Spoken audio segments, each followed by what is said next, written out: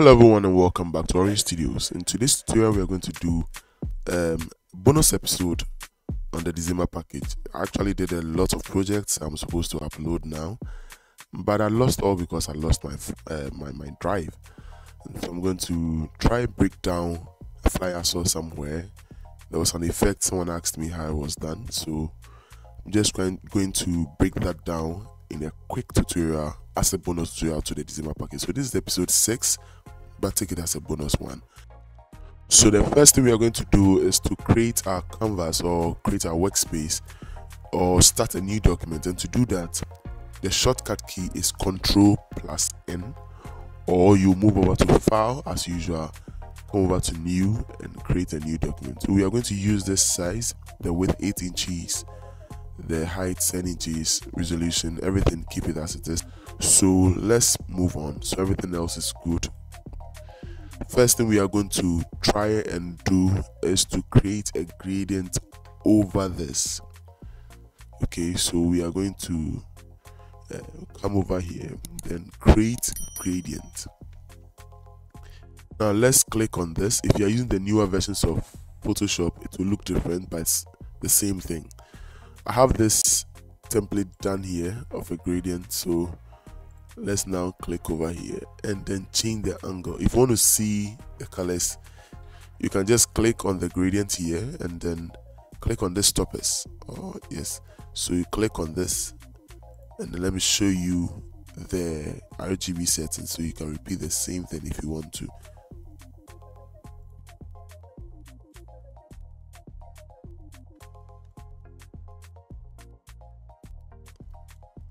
Alright, so now let's work with the angle. Let's try and turn it. I want the hot orange to be here and then the lighter orange is here. So this is okay. Yeah, this okay. Now the effect that was asked about is the effect that has this wet paper background effect. And when we move in, you will see what I'm talking about. So it's nothing extra. It's just dropping pictures that you can find on Google and change the blend mode. So let's jump into it. Alright, so let's drag and drop the texture. So this is the texture right here. Alright, so this is the texture we are going to use for that effect. What I'm going to do is to increase it and then probably shrink it a bit so that the wrinkles will be more, and then I'll duplicate this. Alright, with this done, I'm going to select all of these layers, every one of them, and then change their blend mode to multiply. Now let's put all these layers under lock so that when we move our mouse around or we click and drag, we don't move these things around. They are stationed at this point. So let's select this also and then we'll put them under lock. Now when you move, it doesn't move, but without that, you can mistakenly move things around, which is something we don't want to do. So let's put them under lock. Let's just move on. Let's drop in our image first. I'm going to teach you how it's already edited because I didn't want to take too much of your time, but I'm going to take you through how I got that. So this is the image we're going to use, but this is the unedited one, or the one that is still with the background. So to do this is simple. You can just select the image, move over to select, then subject. Gives you the initial selection, which is very necessary. So Ctrl+C, Ctrl+V to copy and paste. Now you have this, but the background is still in the hair. So you now use this. Very important, let's learn how to do this.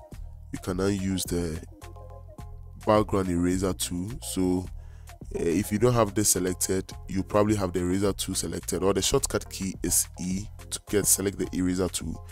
Then you move over to this drop tool here, then you can select the background eraser tool. So with this selected, what you have to do is to just click over and let me zoom in so you can have a good look at it. So you want to click in the area you want to erase out of this. So if I click the teeth, to remove all the white elements, so you realize that the the teeth is now plain if I'm supposed to drop a background below. Let me do that so that we see what we are working on. Okay, with this selection done, probably so you can just select an area you want to delete. So for instance, with the eye, I don't want this part deleted, so I want this part deleted. When I click on this, it goes off. You realize that now it's green because the background is green. If I did same to the teeth, the area of selection goes off. So you click until you click and drag, you paint. So similar patterns to where you are selecting goes off. If you want it wild, you can increase the tolerance. And then when you click, it doesn't tolerate much. It just keep cleaning similar areas to where you've already clicked. And that's not what you want to do. So you bring down the tolerance and then you work with it. So now let's move to the hair. Then you can see. So we do this. Just click on the areas, increase the tolerance a little. Click on the areas you want to remove and then paint over. So you would have to take your time to do this gradually. Just remove the hair out of that. Alright, so this gives you an idea of how it is done. Okay, so never mind it looks patchy here. There's one more trick we can use to hasten the process, and that's what we are going to do right now. Alright, so let me close this and drop our edited image here. Cropped out image. So now with this dropped, let me zoom in so you can see. Realize that the removal of hair really didn't do much. There's still some background left in there. That's no problem at all. We would do a simple trick that will help the situation. So let's reduce the size of the image. It's a little too big. Now we'll duplicate this. To do that, you'd select the image and then press Ctrl J to duplicate. Then you'd select the layer below, the image below the image below this layer, the one below. Then you select soft light. Let me turn this off so you see how it goes. No, you use multiply. Now this kind of blends the image into the background.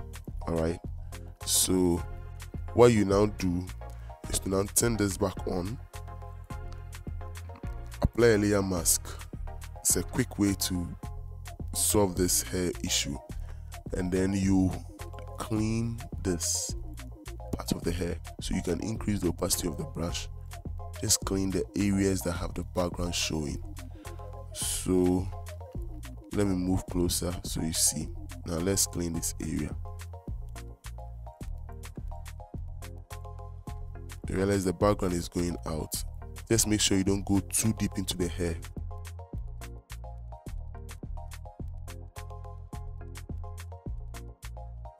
Alright, so as you can see now, the hair looks looks clean. The background is all off. So we will do this, select both layers and then just link layers. That's about that. So once I move this, I move both layers so we don't have some shifting happening.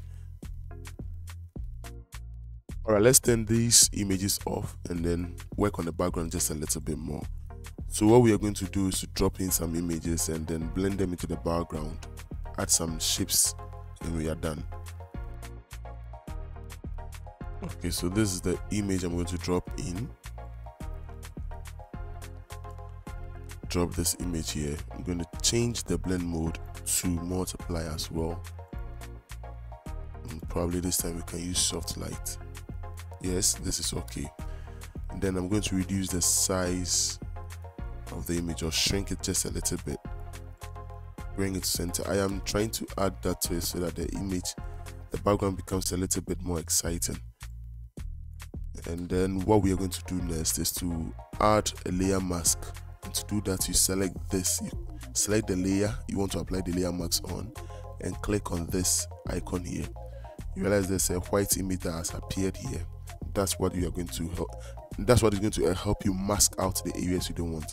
Masking out, simply in simple terms, is like erasing the aspects you don't want in the image and keeping the ones, or restoring, whichever way. So this time we are going to mask out, which is to erase out. So we are cleaning this side. Alright, so now that we've cleaned out the hard edges, we can even probably apply some Gaussian blur. So even though the image is a little bit blurry, we still want to make it a bit more blurred so that it doesn't take too much attention from the design. I think this is just okay. 15 is okay, even more, it's okay. Now let's bring back our image and see how it looks. Yes, this is okay. Now let's draw the shapes we wanted to do. Want to add some shapes to it, so I'm going to use the oval shape. Click, drag, press and hold the shift key so they can have a uniform transformation, and then use this. We're going to back to the shape tool, which is U, shortcut key, move to fill, click on the fill, and then click this for no fill. Let's move out to this. This is supposed to be the stroke. Click on this to add stroke, because I'm adding a yellow stroke to it. Then you can move over to the thickness of the stroke and increase it just a bit more. Yes. Let's duplicate this because I like this size. Drop it here. Alright. So let's bring back our image and see how it goes. Cool. Let's take it out and Control T to transform, and take these shapes behind these layers here, so we can have that effect on it. We can equally even take this back if we wanted to, but let's try and see how it looks. Not too much difference, so we can leave it there. So we want the paper effect to apply on almost everything, including the text, except for the image. So let's bring back our image and see. This is cool. This is perfect. Alright, so at this point I want to put some apron on here, and I already have an apron here, so I'm going to drag it, drop it here, and then take it in front of her. Bring it somewhere here, turn and adjust. So just going to try and manipulate it along the way. What we can do is to make sure the apron covers the entire body.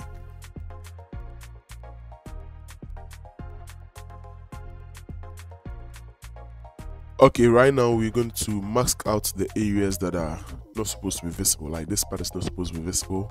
It's supposed to be around her neck, so it's supposed to go back there. Her hand is supposed to be on this part of the apron, so we are going to mask that out. To do that, we are going to click on this icon here, this very icon, and then activate our brush tool. B is the shortcut, or you can just come over here and select this. Let's increase the size of the brush, and then increase the opacity. Let's make the foreground color black, so we just click on this arrow here and then we erase. So we are going to erase the aspect that is not supposed to be visible. Let's zoom in so we can do a better job. So I'm going to erase this and erase that. Then I'm going to now make the foreground color white. The shortcut key is X, so X changes it from black to white, or vice versa. So now let's reduce the size of the brush and reduce the opacity now, and restore sections of the apron that you still want to see appearing. So I'm going to do a quick job here and see you after I'm done with the masking, but you get the concept already. Alright, so now before I start with the speed, let's mask out this hand, which is the most difficult part. So we are going to now reduce the opacity for the apron. Alright, use our pen tool. So the shortcut key is P. to select around this, the hand. When we are done, we max that aspect out. So we are going to use this pen to make sure it is set to path, not selection, so path, and then select around this. So we are going to go around it and be fast.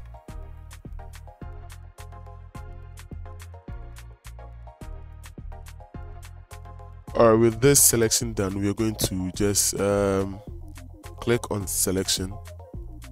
Yes, then we have the selection activated. We activate our brush tool. Shortcut key is B. Increase the size of the brush, increase opacity, and then we erase this aspect out. Let's increase the opacity for the apron. So you see the hand is maxed out of the apron. So what we are going to do is now carefully max out all the areas that is not supposed to appear. There's a drop down shadow to the apron, and that's what is causing this dark version here. So when we turn it off, you realize it will not be there. So now you take your time and apply your drop down shadow to the apron. We can also add some effects here, which I'll do in a bit, but this is the concept. If you have any question, you can leave a comment in the comment section and I'll respond to that. Alright, with that done, you see the outcome we have here, and that is it. So now, because of time, I've already saved my text layout. I'm going to drop them one after the other, and we'll be done. Alright, so let's add the first one, which is this one, this particular one here. It's already saved. I'm just going to drop it. So I'm going to drop it here like this. I'm going to take it up above the apron like this. Next, I'm going to drop this one, which is supposed to be the title, in here. Drag and drop it here, and I'll take this particular one down. I want the paper effect to show on it, so I'm taking it here. Alright, so there we go. This is the fly we've put together. Gonna have some details down here. You realize that we maxed out the shadows that was disturbing the hand, and then we created the shadows, which I expect you to be able to do. If you've seen our previous videos, if you haven't, you can check out our other videos. We took the text behind, so this particular text is behind so that we can have the paper effect applied on it. We couldn't take this behind because we wanted food above the picture, which makes a bit sense. So some information is behind, others are in front. So right there we have this here, right here, the clean out on the hair strands.